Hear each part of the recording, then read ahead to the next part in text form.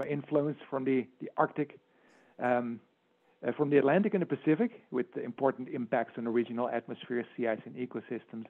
While on the other hand, the water mass transformation processes in the Arctic produce water masses that affect and contribute to the global overturning circulation. And understanding these two-way interactions is critical for our ability to project the evolution of the Arctic Earth system in general. So today we will have two presentations by very distinguished scientists. The first speaker will be Igor Polyakov from the University of Alaska Fairbanks, who is also affiliated with the International Arctic Research Center. And he will talk about the status and trends of the Arctic Ocean circulation. So the presentation should not only be 15 minutes with some time for questions afterwards, and hopefully at the end of the presentations we will have some time for some general discussion. So with that, I'll hand it over to Igor. Thank you very much. And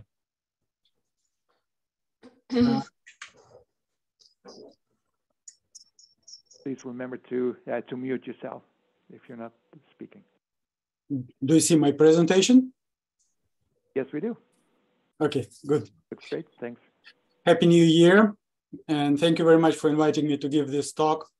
It's very limited in time, so it will be very sketchy, very brief, but I hope I will deliver a message about these big changes we currently observe in the Arctic Ocean. And my focus will be on Arctic Ocean circulation.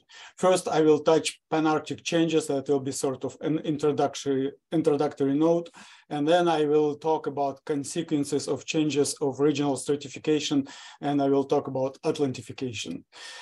I will finish my presentation with some synthesis and perspectives. And so let's talk a little bit about Pan-Arctic changes.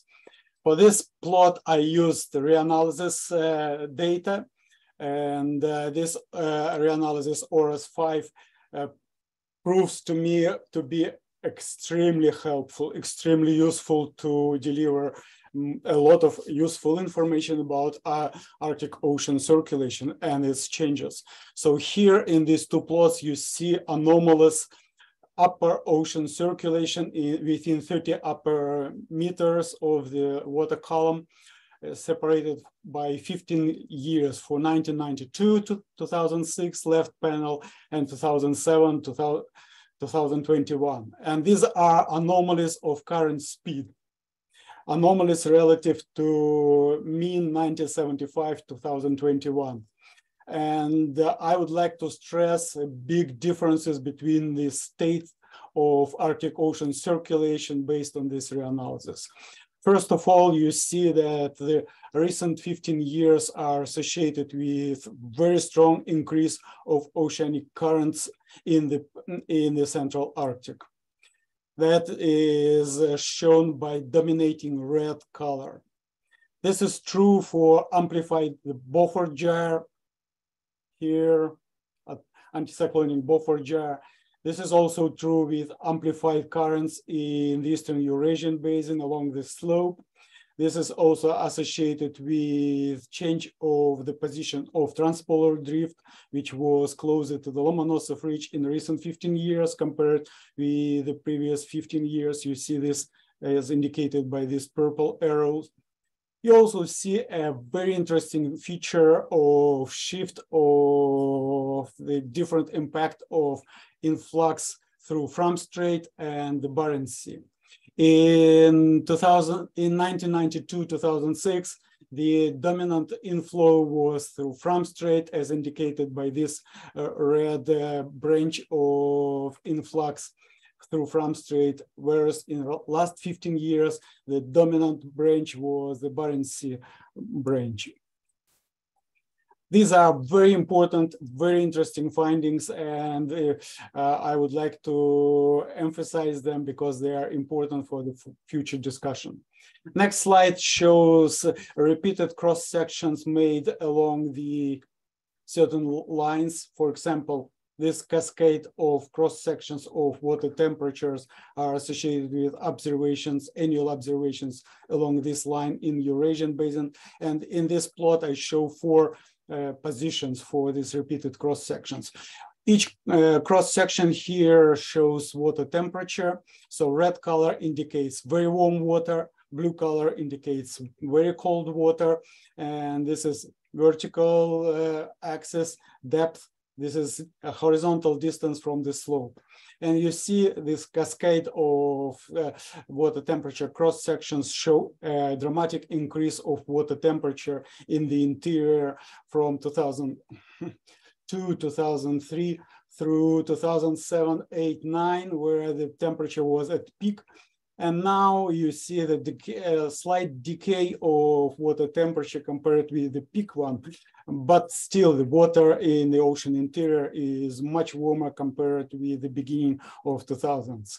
What is also important to emphasize is that at the top of these cross sections, we see impact of surface warming. There was nothing like that in the early years because according to our observations, this area was completely ice covered. So that's a big transformation in the Arctic Ocean when the seasonal ice zone moved from the shelf into the deep ocean. It's very important to emphasize that together with the change in the water heat content in the ocean interior, there was a change in the halocline. In these plots, halocline is indicated by this warm or this cold layer where the temperature rapidly goes from high values to very low values at the surface. Salinity in this layer also decreases rapidly, and this layer was very important. Halocline was very important in the past, serving as a very strong barrier for the oceanic heat to penetrate through the halocline and reach the bottom of sea ice and having impact on sea ice formation. So this is that will be basically the story of my major presentation, part of the presentation, where I will discuss consequences of changes of regional stratification in the halocline and associated process, which I call Atlantification. These changes in the halocline are clearly seen in this plot of vertical profiles of temperature, salinity, and buoyancy frequency.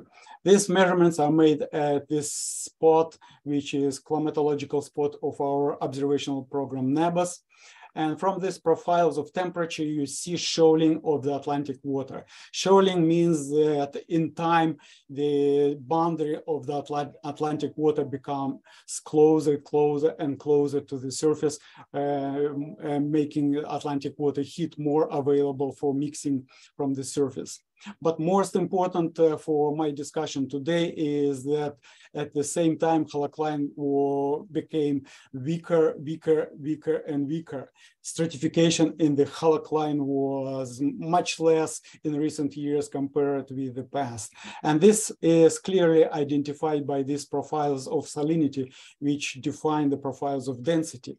You see that in time, the profiles of salinity becomes closer and closer to vertical.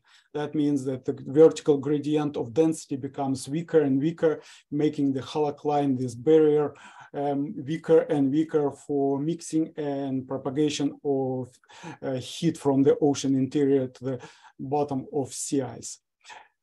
Weakening of the halocline was identified as a process which is influenced by influx of denser water from the Barents Sea.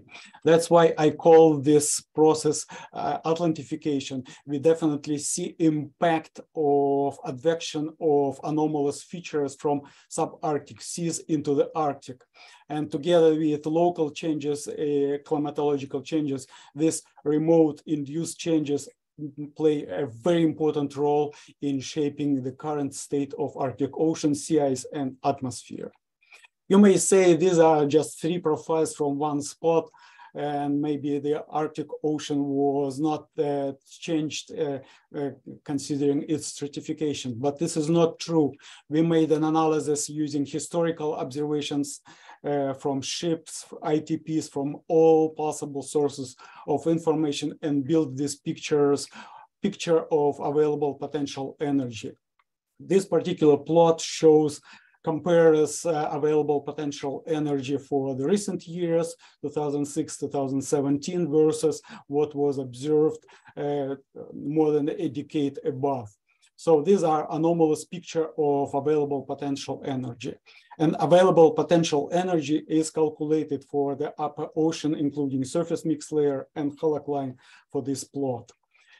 In physical interpretation of this plot is like that. Available potential energy, the level of available potential energy characterizes the ability of water to be mixed. Less energy means more ability of layers to be mixed, whereas increase of available potential energy identifies the case when it's much more difficult to mix water.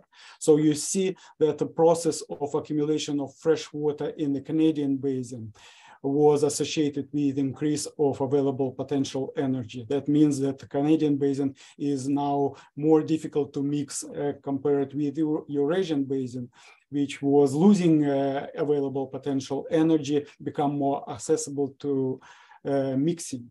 And this plot here confirms this argument that the Canadian basin became much more stratified in recent years compared with the past. This changes in the Eurasian basin had dramatic consequences for the mixing. This is a segment, 1 year segment of a mooring record from many records we have. This map shows location of moorings where we have similar records, and they basically show similar situation. And this plot, this panel shows the heat content within the upper 140 meters. Heat content may be also interpreted as the mean temperature. And it's smooth to keep seasonal cycles for easy interpretation. So you see that at the beginning of the year, the system accumulates heat, and this heat goes from the bottom of this panel from the ocean interior. This is Atlantic water heat. And without mixing from the surface, this heat is accumulated in the upper layer.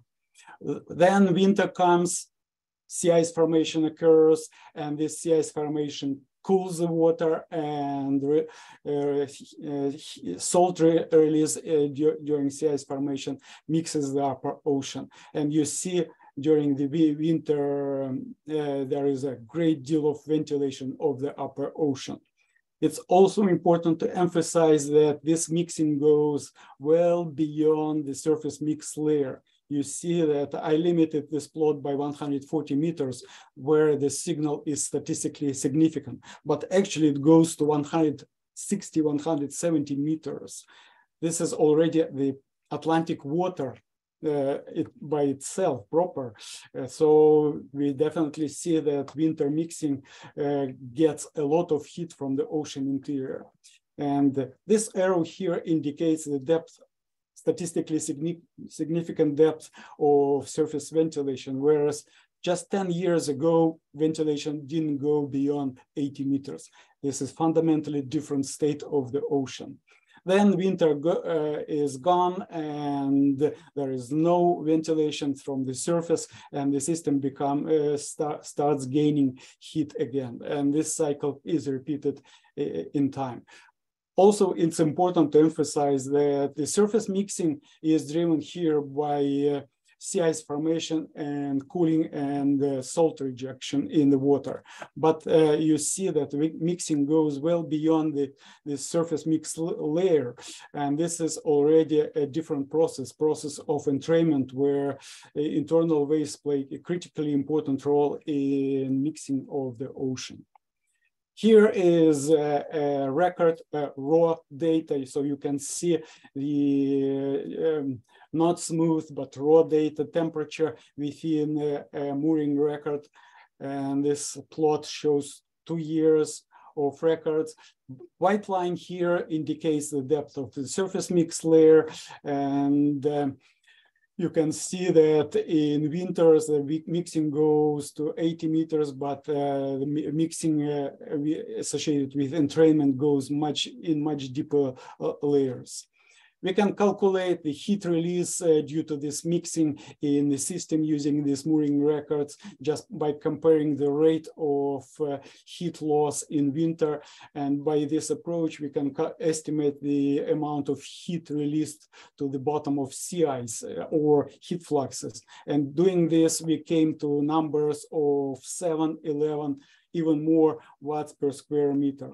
We could compare these numbers with observations derived from previous years, 2007, 8, and we definitely see that this current heat flux due to weakening of stratification and release of Atlantic water heat to the bottom of sea ice much amplified. This amplification of heat flux explains up to 1840 centimeters of additional sea ice loss due to this additional upward heat flux. This is a very big number. Ocean becomes critically important in shaping the state of sea ice in winter and producing different state of sea ice before summer sea ice melt in this area of the Arctic Ocean. This is not just the only change in the system. We definitely see that all components of the system in the Eurasian basin are changed dramatically. So these are the records of ocean currents within the semidiurnal band. This is depth, this is time, and for each panel shows 1 year record from our mooring. Its position is indicated here by this red dot. And you see that within this very important band, which incorporates tides and inertial oscillations, the currents in 2004-5 were pretty weak. The same is true for 2006-7, whereas in later years, there was a great increase of the intensity of currents in semidiurnal band. There was an estimate of 3-4-fold increase since 2004. And at the same time, there was a strong increase of vertical shear of horizontal currents. This shear is indicated in this column. So you see a lot of blue colors in early years, meaning low shear, whereas there is a lot of shear in recent years. And our collaboration with modeling community informed us that this is basically due to very strong increase of baroclinic tides. Another process, very important process, is increase of coupling between ocean, sea ice, and atmosphere. Because of all these changes, we expect to see an increase of coupling between these three components of the Arctic climate system.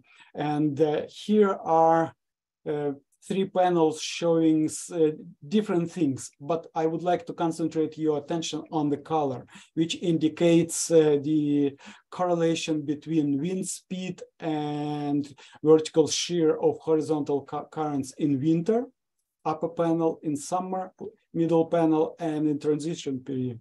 So red color indicates strong correlation, blue color indicates much lower correlations, even negative correlation. So you see that for all seasons, the correlation between wind speed and shear, the same is true for currents in the upper 50 meters, is increasing in time, meaning that there is strong increase of coupling between atmosphere, ice, and the ocean in the Eastern Eurasian basin.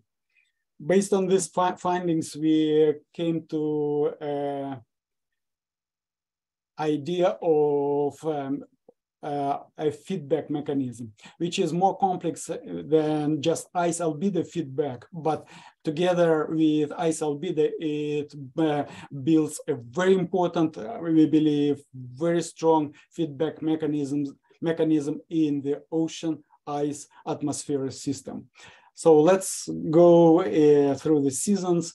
Summer, we have ice albedo feedback when surface warming due to weaker ice cover increases warming of the surface mixed layer, and that leads to faster ice decay.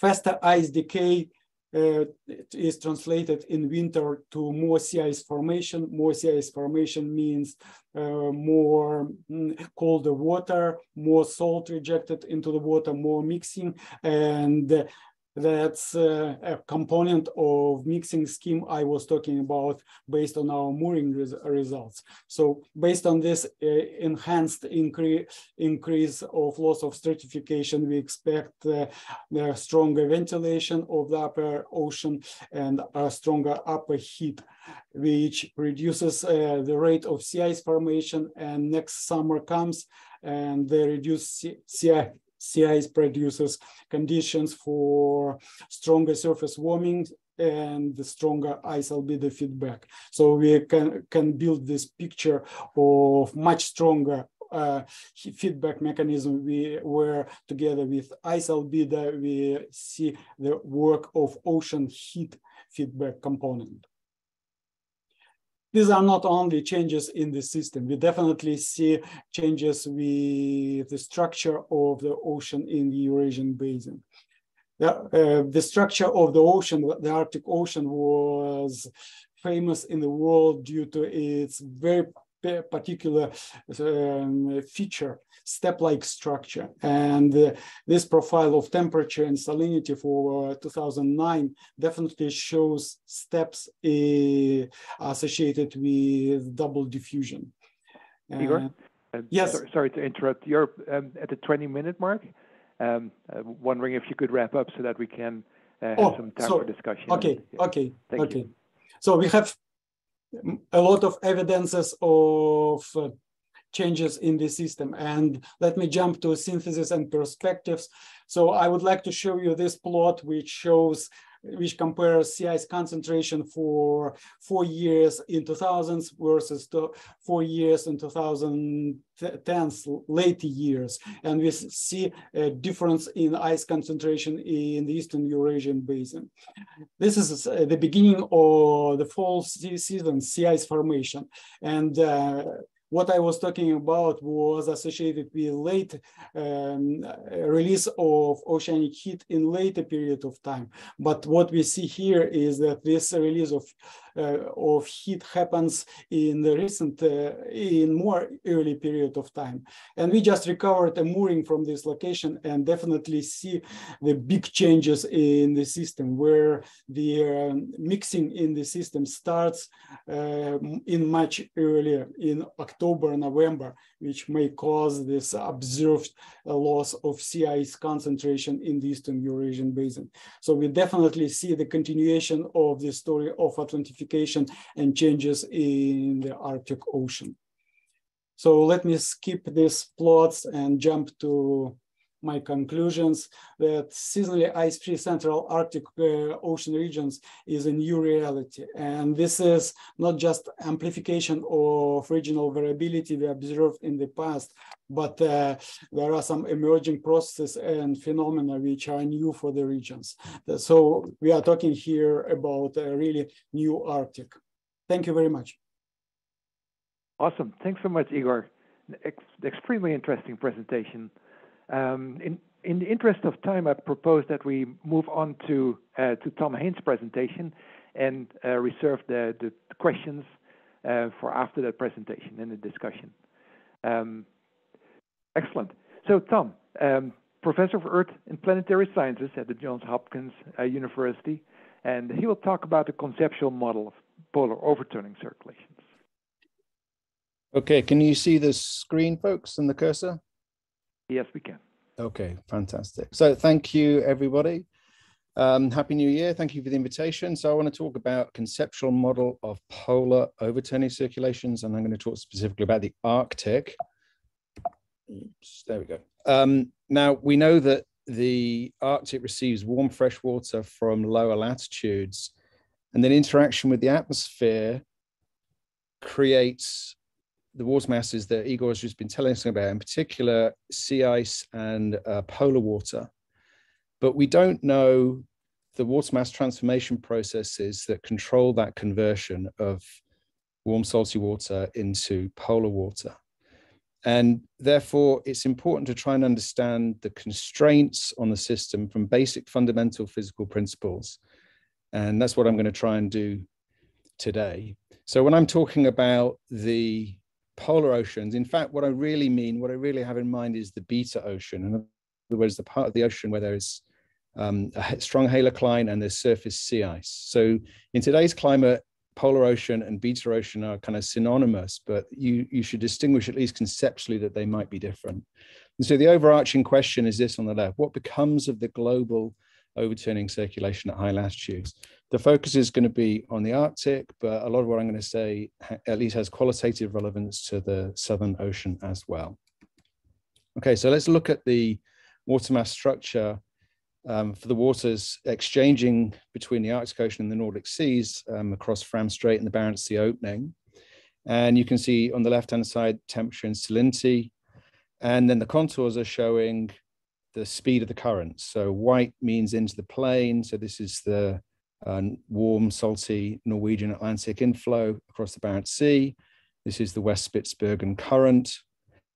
And then the outflow is on the western side, the polar water, which is at the freezing point and very fresh.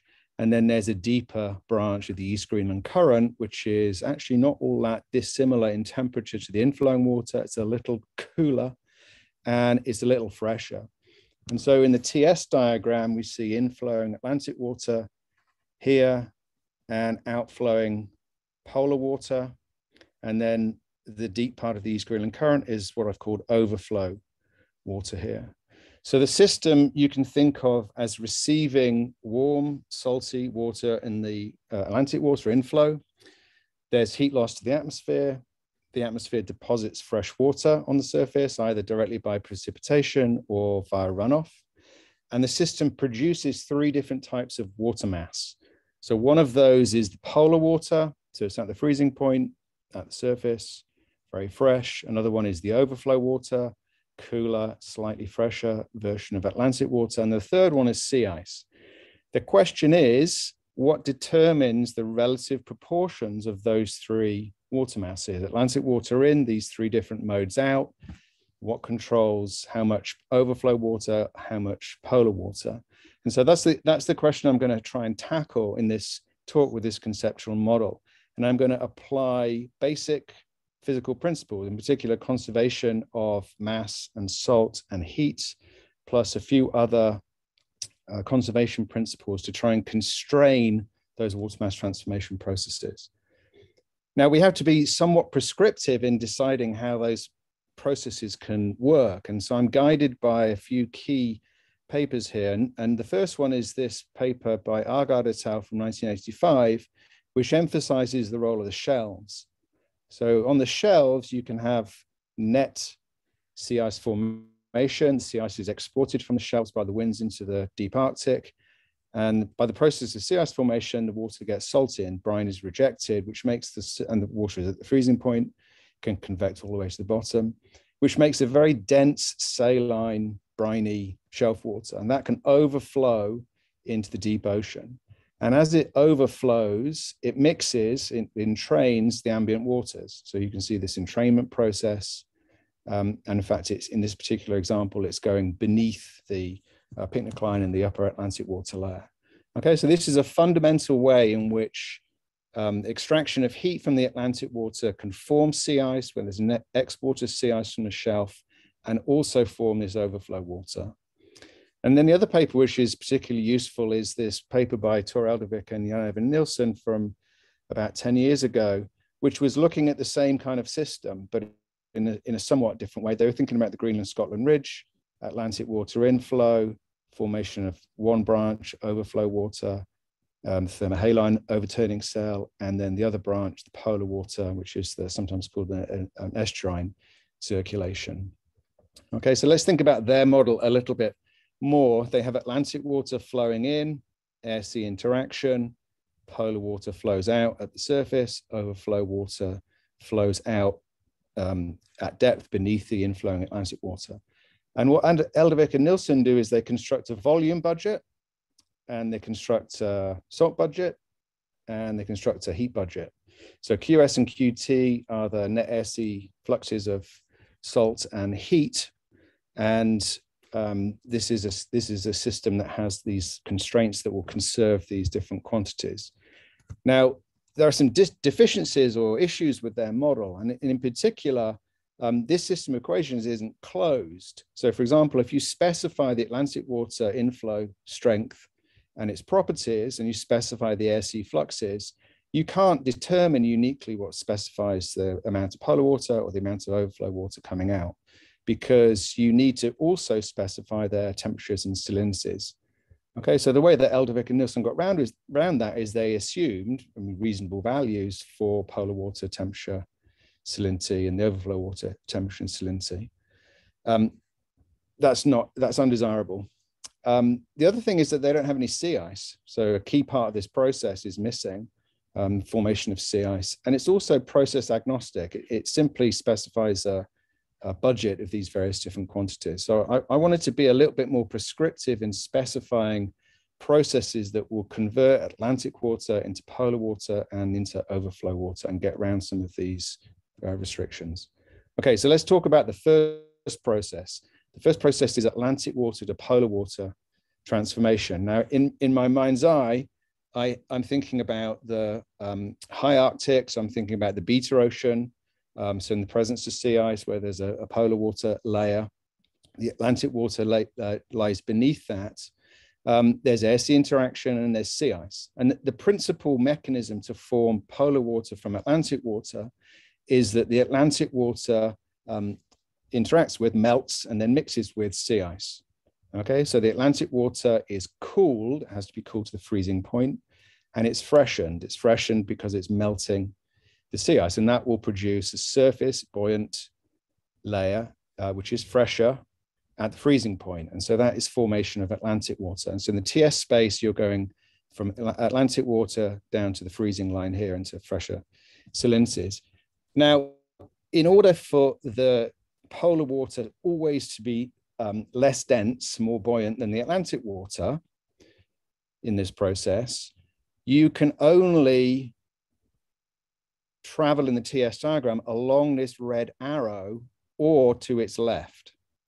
Okay, so what is this red arrow? So I'm starting from some Atlantic water TS point up here, and this red arrow is the tangent to the isopycnal that passes through that point. Okay, so if I'm freshening more than I'm cooling, then I'm going to create a less dense, therefore more buoyant polar water. And you can see from the TS diagram in the Fram Strait, there's this very hard, sharp upper limit to the salinity of the polar water, which is a little more than 34.5 here. Okay, so I'm claiming that that is because there's this tangent line from the Atlantic water. If you're going to make polar water from Atlantic water by mixing with sea ice, cooling and freshening, you can only ever be to the left of this red line. Oops, sorry. Okay, so that is one of the key mechanisms. Now, I'm not going to show you many equations at all. If you're interested in more details, Bert Rudels talked about this in a nice paper from 2010. It's in this reference, and there's a webinar which you can go to. You can click this link and you can see me talking about this in more detail there too. Now, the second mechanism of Atlantic water conversion is the shelf interaction. And in fact, there's more than one piece going on here. So let's start up on the right with this schematic. So we have the shelf water, and I have in mind this Argyle et al. View. Atlantic water penetrates onto the shelf. It loses heat to the atmosphere. It maybe gains some fresh water, for example, from runoff. The water reaches the freezing point, sea ice is formed. The sea ice is exported into the deep basin and then ultimately into lower latitudes. The water that's left behind on the shelf gets briny and therefore more dense, and eventually it overflows.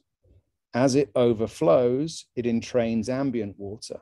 And the ambient water consists of a mix of the water masses that are hanging around near the shelf break, which are polar water and Atlantic water. Okay, so some of the Atlantic water gets up onto the shelf and then is modified by the shelf processes. Some of the Atlantic water gets entrained directly into the overflow without ever being exposed to the atmosphere on the shelf. Okay, so let's look in TS space at how that works. Let's look at the data plot on the left to begin with. So we're starting here with Atlantic water. Here's the polar water. What I'm saying is that there's another water mass which is not on this diagram, which is shelf water. So that's at the freezing point, and it's salty, it's saline. Okay, so here, for example, would be where shelf water would exist. Now, the data are from Fram Strait and Barents Sea opening, so there's no surprise that there's no shelf water mass of these characteristics in those data. But anyway, here's this shelf water type, and it mixes as it overflows with the ambient water. So the ambient water is going to be along a mixing line between polar water and Atlantic water. Shelf water mixes with those, and it forms this overflow water mass with these characteristics here. So it's cooler and slightly fresher. Okay, and then in a schematic TS space, here's the shelf water. Its salinity can slide backwards and forwards. Here's the Atlantic water. Here's the polar water. It has an upper limit on its salinity, which I talked about a moment ago, but it can be fresher than that. There's a mixture of those two which form ambient water. The overflow water is formed by a mixture of the shelf water and the ambient water, and that mixture is controlled by this Greek capital phi, which is the entrainment. So if entrainment, the fractional entrainment is large, then the overflow water properties are close to the ambient water properties. And most of the Atlantic water goes straight into overflow water rather than going onto the shelf, and vice versa. Okay, so entrainment can slide this overflow water TS properties backwards and forwards along that dashed line. Okay, so now let me put these elements together for you and show you some results. So I'm skipping lots of details here. You can ask me if you have questions or look at the references. The main parameters that go into this model are the Atlantic water properties. So its flux, its temperature, and its salinity. And then one specifies the total amount of heat lost from the ocean to the atmosphere and the total amount of fresh water exchanged as well. So it doesn't matter if that's coming from precipitation or runoff. Okay, there's some ancillary parameters which I'm not going to talk about.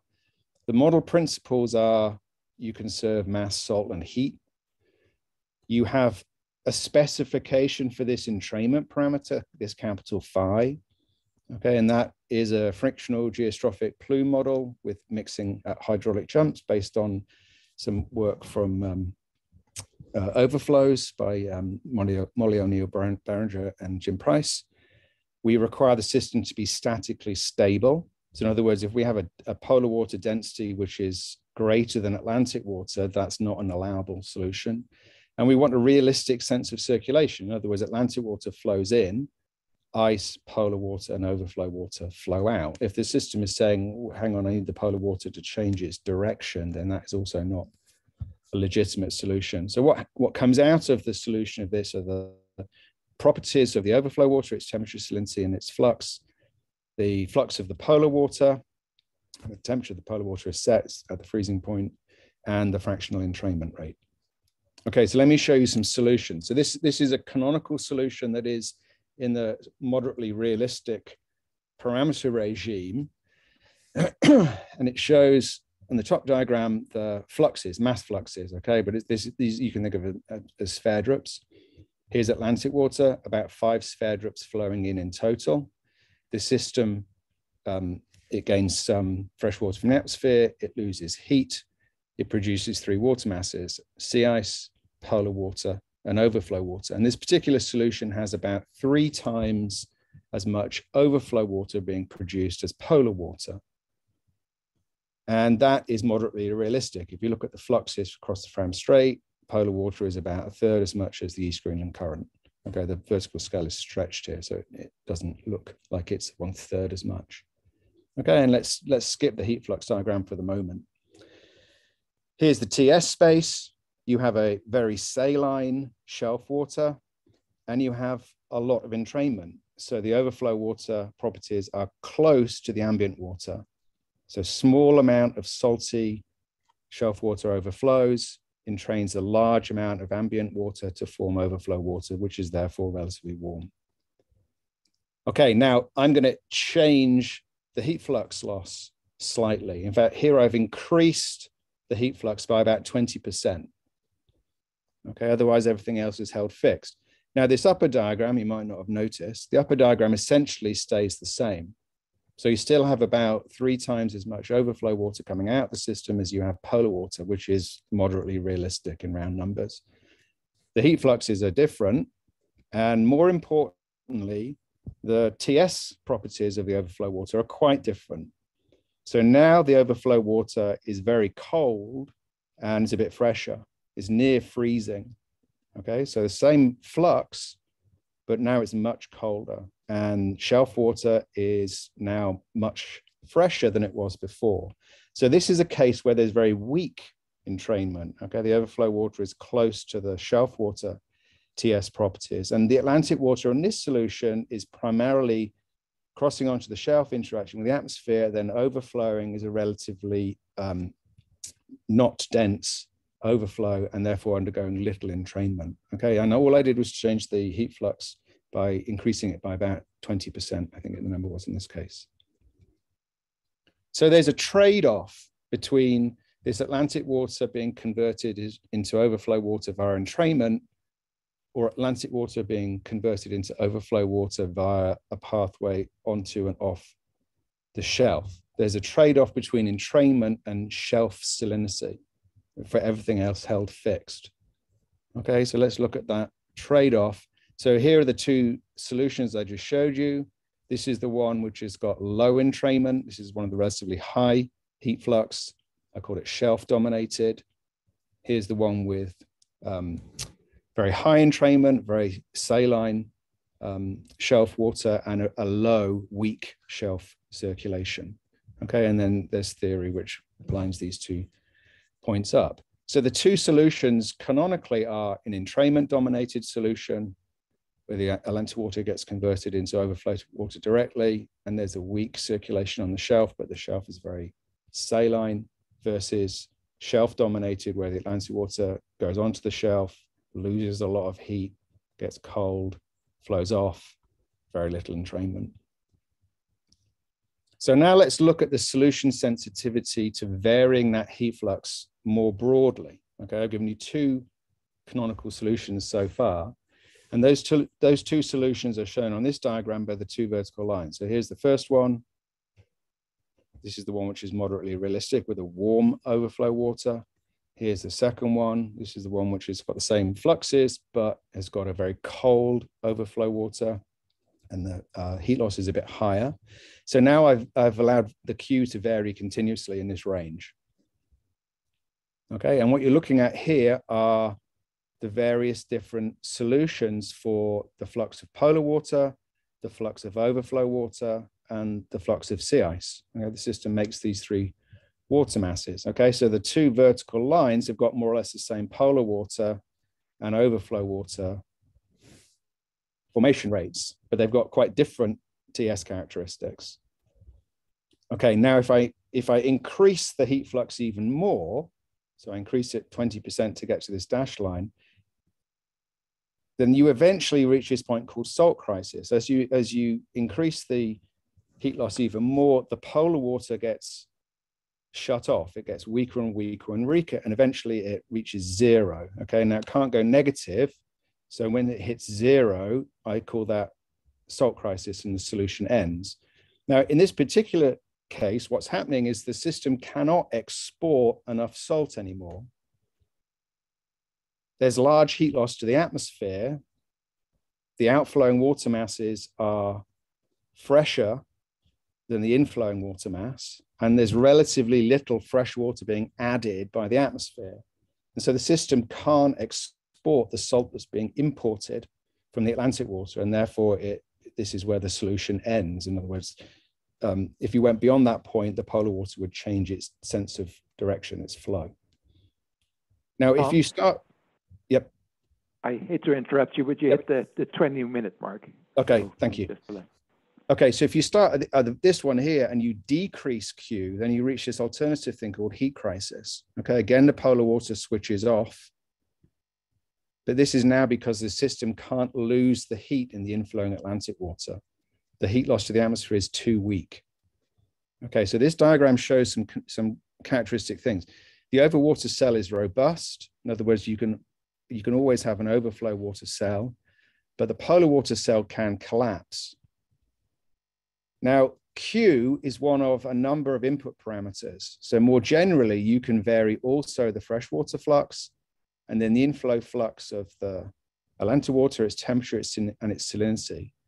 It turns out that the dominant single parameter combination that controls the behavior is this sum of terms. Okay, so the salinity of the inflowing water is irrelevant essentially, but you can compensate for changes in Q with a change in F or U or T. Okay, so let me conclude.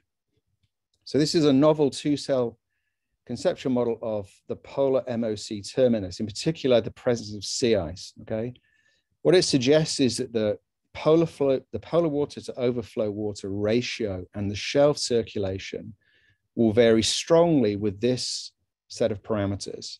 Okay, heat loss, freshwater flux, and then inflowing Atlantic water heat flow. The presence of the overflow water cell is robust, but the polar water cell can collapse, either because this set of parameters is too high or too low in what I call a heat crisis because the system can't export enough heat, or a salt crisis because it can't export enough salts anymore.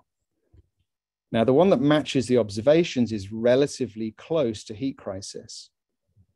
In other words, if the loss of heat to the atmosphere goes down, or there is more runoff provided from the atmosphere to the water, or the inflowing heat flux in the Atlantic water increases, the system will be pushed closer to the heat crisis, and that will be indicated by polar water cell collapse.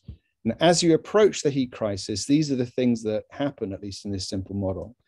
Entrainment and shelf salinity are high, shelf circulation is weak, the variability in the system is small, and the sea ice does not disappear before the heat crisis occurs. Okay, so that's everything I wanted to say. Here are some resources for finding out more, including some GitHub repos and an interactive app where you can explore this. Thank you. Great, thanks, Tom. This is an extremely interesting session, and I'm really aware that both your presentation and Igor's was really a challenge to press that in a limited amount of time. I mean, each of these presentations could easily have spanned 2 hours or something like that.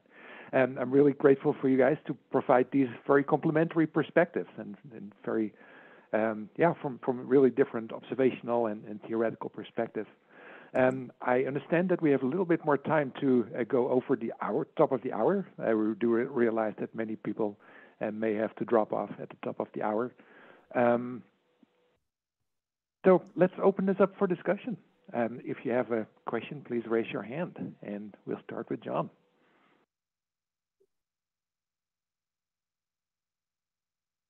John Toole. Thanks to both of you guys. Tom, that was, I would say that was very Rudel-esque presentation. I'm flattered. Said nothing about the flow of the Pacific water into the Arctic and out. You just add that as a pass-through in this scheme? Essentially, yes. Yes. So I did a master's student did a thesis with me recently where we looked at this basically the same 3 layers as you have in on-winds ASTA simulation. We actually got a stronger conversion of Atlantic water to polar water than bottom water. But that's a medium resolution model, and I don't know what the exchange mechanisms in the model between the shelf and the deep ocean are, and I think that's critical. Those transformations and entrainment are critical, and a model that has 10-kilometer resolution, I don't know how those are represented. But so very interesting. Thanks. I think poorly is the answer. I mean, the overflow process, of course, is at really small scales and high frequencies.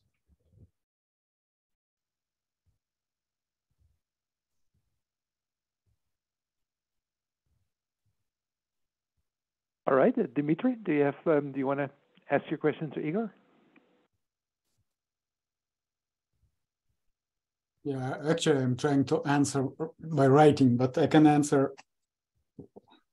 without writing. Yeah, I'm trying to turn my camera on. I have several displays. Yeah. Thank you both for the presentations. It was really interesting. Igor, my question is about the negative feedback mechanism that could result from this increased ice melt. I wonder if this can reduce the vertical heat fluxes that you talked in your presentation and return the system to the pre-Atlantification state. Any comment about this? Any thoughts about this? How possible it is? Thank you. Basically, my presentation, I hope, showed that this process of Atlantic water heat ventilation occurs in winter. This is a winter process with ventilation associated with sea ice formation. So both weaker stratification induced by advection of denser water from the Barents Sea plus enhanced sea ice formation lead to ventilation of the upper ocean, and that impacts sea ice formation. So this is not about sea ice melt, because this is a winter process. This is about decreasing of rate of sea ice formation in winter. So that preconditions ice for summer melt. So it doesn't create fresh water, it creates less. No. So I understand this, but in general, the increased sea ice melt would result in a higher freshwater content, right? So general, it will precondition lower heat flux in winter. but overall, there is less ice now in Eurasian basin than before. So if you even melt all ice and then freeze the same amount, that would result in basically balance. But what I'm saying is that in winter, there is less ice formation. Mm-hmm. Okay. Thank you. Any more questions for Igor or Tom? Lars. Hello. Yeah, maybe a simple question for Tom at the end here. So, I mean, one of the most simple things that goes on, I think, we are losing the Arctic sea ice. This creates a larger portion of open water, and this increases the heat flux to the atmosphere, at least in the areas where we're losing that sea ice. So to me, I think, a big question is whether this increased heat loss is driving a larger Atlantic inflow. And couldn't your model answer that question? Or somehow you keep the proportions of this polar water and the overflow water constant? But could you test a larger heat flux on the Atlantic water inflow volume? Sure. So the relative amount of overflow water and polar water is not fixed. In the two examples I showed, it happened to be the same, but in general, it can vary. So the Atlantic water can be converted entirely into polar water or entirely into overflow water. Mm-hmm. That emerges from the model. And sure, you can vary the Atlantic water volume flux, the Atlantic water heat flux as you wish. The heat crisis that I mentioned means loss of polar water. So that, at least in the context of this simple model, is Atlantification. So you no longer have sea ice and a beta ocean. Then what tends to happen, of course, is that you get thermal convection. So you lose heat to the atmosphere, but the water is above the freezing point, and it convects to great depth, like it does in the Labrador Sea. That process is not in the model that I just described. And I would love to include it, but I don't really know how to yet, because I don't know what determines the fraction of Atlantic water that is converted to overflow water via that deep convection pathway versus the fraction of Atlantic water that goes into the Arctic and does this shelf interaction or sea ice interaction that I talked about. Oh, okay. Yeah. Okay. I want that to emerge from the model. I don't want to specify that fraction. But that's just the cooling. So what happens in the Barents Sea is that you have this Atlantic inflow. It's largely just cooled, and then it creates denser by that simple cooling just creates dense water, which doesn't really change the salinity, it just cools it. So yes. But for example, if you think about what happens, the fate of the water which flows across the Greenland Scotland Ridge, like in the Norwegian current, part of it recirculates south into the Greenland Sea and then ultimately into the subpolar North Atlantic and undergoes thermal convection. Part of it goes into the Arctic and doesn't, or at least historically it didn't very much. I don't know what determines that split. Okay. What fraction goes back south? What fraction carries on north? Okay. Yeah. I mean, I would love to hear ideas if you have ideas about how to specify that. I'll think about it. And if there's time, and also very nice presentation by Igor, but but the main cause of what you see up there, which is very convincing, is that just a stronger Atlantic inflow then? Would that explain, this steepening of the salinity at depth, Igor, that could be explained by just more Atlantic water, couldn't it? That's what you're saying. Yeah, our recent analysis definitely shows that this signal, this strengthening, weakening of the Arctic holocline is due to advection of denser waters from the northern Barents Sea. Oh, okay. Yeah. Thank you both of you. Very interesting.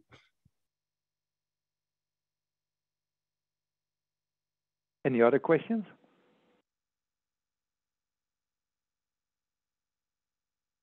Maybe just for me to follow up on Lars' question to Igor.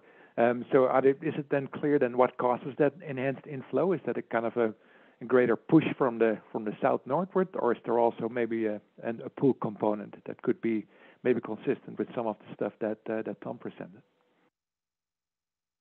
Are you asking about this differences in the Barents Sea opening inflow versus from Strait inflow, or? In general, I suppose the enhanced inflow of Atlantic water into the Arctic. I think the strong role plays the atmospheric cyclonicity, anticyclonicity. That's what we are currently doing this analysis, and we definitely see that the current atmospheric regime pushes more water through the Barents Sea, as I showed in one of the first slides, than through the Fram Strait, and that makes very, very important changes in the Arctic. So I was showing that Atlantic water after 2007-8 became a little bit cooler. This is very consistent with more important role of Barents Sea water entering the Arctic Ocean than Fram Strait. And there are many other evidences like that. So definitely atmospheric circulation plays a very important role in shaping the influx of Atlantic water into the Arctic Ocean. And is the distinction then between the inflow through the Fram Strait or the Barents Sea opening, is that then just due to the different ways that the ocean then interacts with the atmosphere in how strongly it is including that? It's not only just Arctic atmospheric circulation. This is also atmospheric circulation in the Nordic seas, which shapes anomalous state of water circulation there, and that contributes also to influx of Atlantic water through Fram Strait or versus the Barents Sea opening. So this is a very coupled system. So we definitely see that the system ice, ocean, atmosphere is very coupled, and you cannot just split one element from others and explain what's going on. That's a really good insight. Thank you. Are there any other questions for Tom or Igor?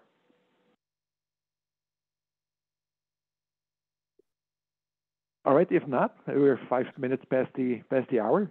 Then I'd like to conclude the session and by thanking Igor and Tom for their very interesting presentations. Really state of the art on this on the thinking here. Meredith, do you want to have some final words for the close this off?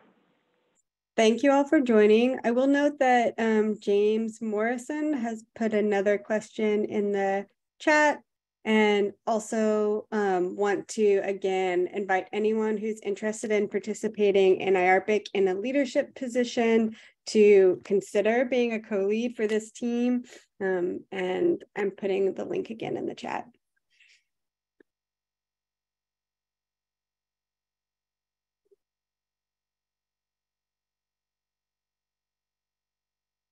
Excellent. All right, with that, we'll conclude. And I think the physical oceanography team is preparing our next meeting for March. So we're going to skip February. All right. Thank you, everybody. Thanks for joining. Bye-bye. Thank you. Bye. Bye.